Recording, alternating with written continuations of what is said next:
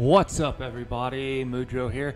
Hey, I just want to give a quick rundown of my settings. I've had people ask me about my settings, so without further ado, if you like this content, make sure you hit that subscribe button, hit that like button, and we'll get right into it. All right, here we go. Quick settings. I'm not even going to talk about them. I'm just going to tell you what we're looking at. And just move right on through. These are the best settings that I've found. I've messed with my settings quite a bit, and this is what I've found to be the best for me.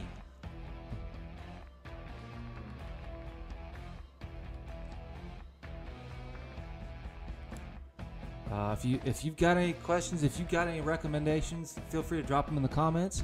I'm more than happy to try out whatever. I've got no problem changing things and checking them out, so let me know.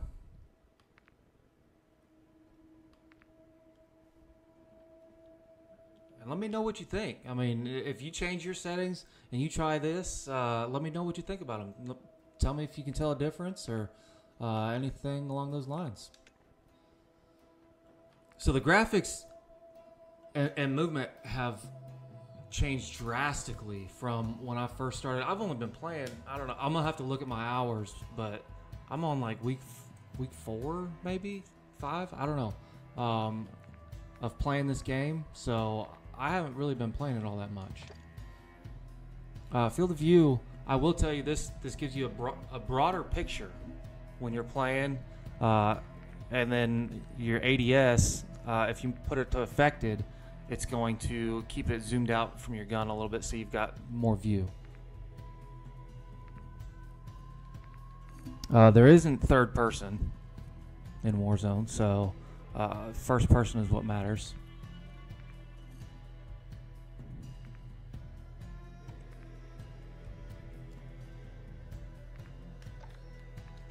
Audio, I'm actually going to turn down my master volume.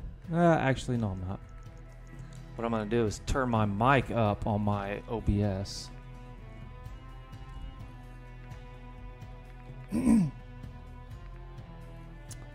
Actually, one of my buddies and I were talking today, and it seems like nobody's really on proximity chat anymore. You do find those occasional players that are on proximity chat, but since they came out with the new rules, I think people are just afraid of getting banned, so they've dropped off proximity chat, and so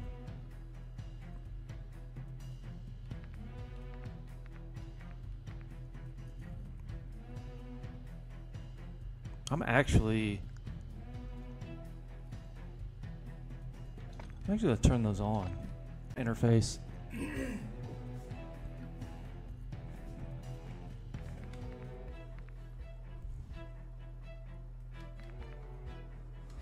Subtitles, I didn't change anything because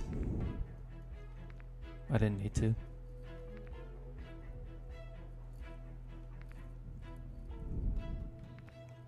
Minimap rotation, I've got it on. That way, north is always at the top. I like to have the compass on so that when there are gunshots around me, I can see where they're coming from. Crosshairs off. Hit marker visuals on. That way you can see when you hit them.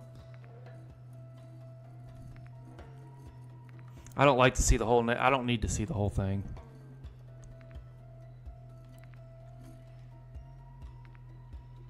I've got the center dot on. So when I'm playing and I'm running around, there's a dot right in the middle of my screen, and you can change the size of that dot too. If you look, I've got it up now. I've got it on the largest. And these, I'm honestly, oh yeah, I don't care about any of that. Actually, I think I'm gonna turn those off. Inverted flash I have on. I don't want the bright light. I'd rather keep it dim. So that's personal preference, obviously.